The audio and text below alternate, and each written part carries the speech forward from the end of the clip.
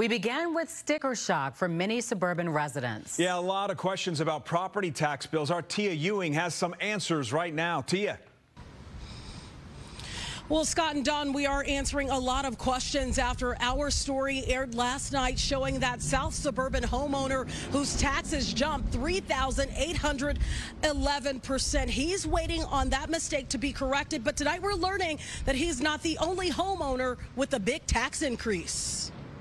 The increase was 3,811% increase on my taxes, so I was literally devastated. Daryl Lloyd's second installment tax bill was well over $30,000. His last bill was a little more than $1,800.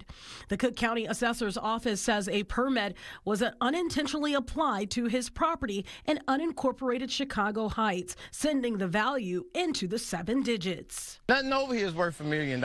This is part of a 79-page document released by the Cook County Clerk's Office detailing the 2023 property tax rates that are up, specifically showing the south and west suburbs. The south suburbs are hit the hardest, as indicated in red on this map, some seeing tax hikes of more than 50%. The Cook County Assessor's Office tells us approximately 4,000 certificates of error for land error valuations have been submitted. Some of them are for homeowners that missed exemptions for 2023 all the way back to 2018.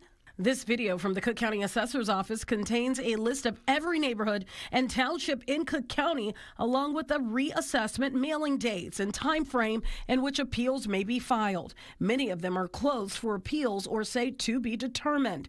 The Assessor's Office says homeowners cannot appeal their tax bill. The current tax bills reflect the fair market value of property determined during the 2023 reassessment cycle of the south and west suburbs. Homeowners were able to submit an appeal during the 2023 reassessment cycle and can continue to appeal their assessment when their townships are open for appeal the following years. When townships are closed, homeowners cannot appeal. They see the taxes.